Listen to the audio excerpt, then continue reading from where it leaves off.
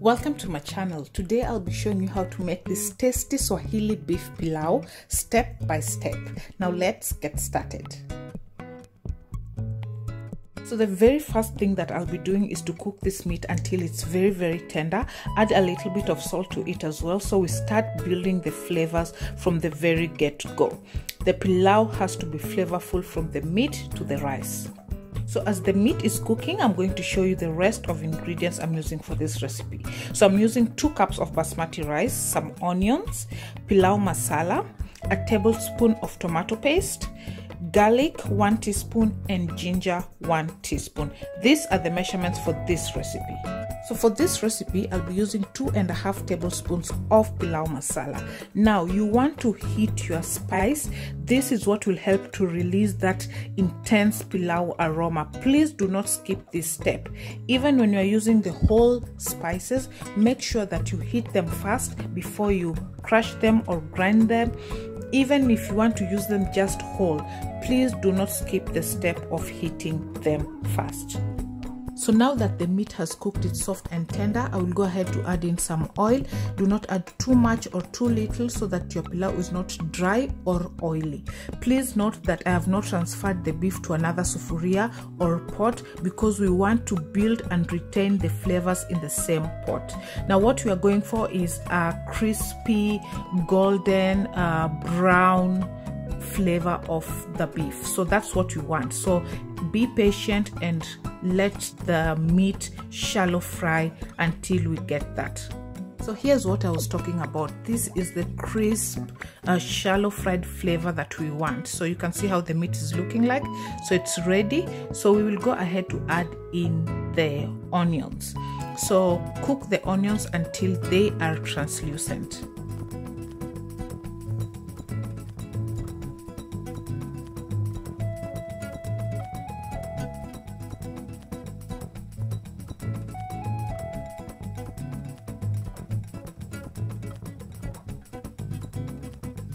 Once the onions are done, go ahead to add in the garlic and ginger.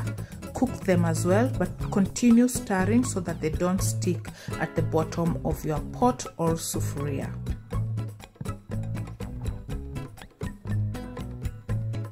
So now that's done, I'm going to add in the pilau masala. Stir it for about a minute or 2 as well. Let it cook. Let the beef soak in the flavor from the pilau masala. Remember, what we are going for is building the flavors step by step. So all these steps that you are doing are very important. So now that is done, I'm going to add in the tomato paste and I'll cook it for about a minute, just to help remove that strong taste that the tomato paste has. So it's good to cook it for a few minutes, and tomato paste is optional. You can do away with it. The only reason why we add tomato paste is to help intensify that rich color of the pilau. So if you want to do away with the tomato paste, you can do so, but the flavor of the pilau will still remain the same.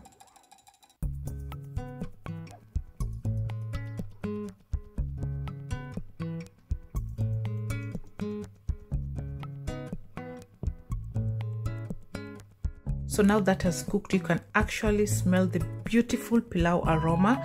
Go ahead to add in your rice, and also don't forget to add a little bit of salt to it to flavor it, because we also added some salt in the beginning to the beef. So we're just adding salt so that the rice is not tasteless. And a quick tip that I would give: once you've mixed everything up and added the water, you can taste the water and see if it's still tasteless. You can add a little bit of salt.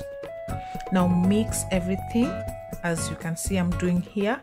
Then add in your water. I had boiled water already, so I'm adding 4 cups as I had used 2 cups of rice. Once that is done and you've mixed that well, then cook it on medium-high heat so that it simmers. Once it has simmered, reduce your heat to medium-low and gently push the rice so that the liquid, if there's any liquid on top, it goes in so that your rice dries up on top as well. So just do this gently without stirring the rice. so that you don't have mushy pilau.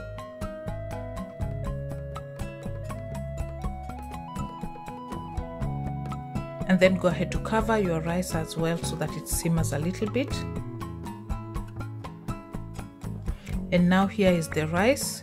It's actually done, but it's still wet on the top. So what you do, if you're using a jiko, you take your sufuria lid and put the charcoal on top so that the pilau dries on top. Now if you're cooking on a cooker or a meko, what you do, you can take an aluminium foil, cover your sufuria, and then put the lid on top. So this will help it retain the heat as well, so that it dries the pilau on top. So after about a minute or two, you can see that the pilau has dried on top exactly as it would if you are using a jiko. So the pilau is actually ready to serve. So you can serve your pilau with some kachumbari or pilipili ya kukaangwa. Is mine. I served with some kachumbari on the side. I really hope you did enjoy this video. If you liked it, please give it a thumbs up. Don't forget to subscribe to my channel as well if you haven't, and I'll see you on my next one. Till next time, bye bye.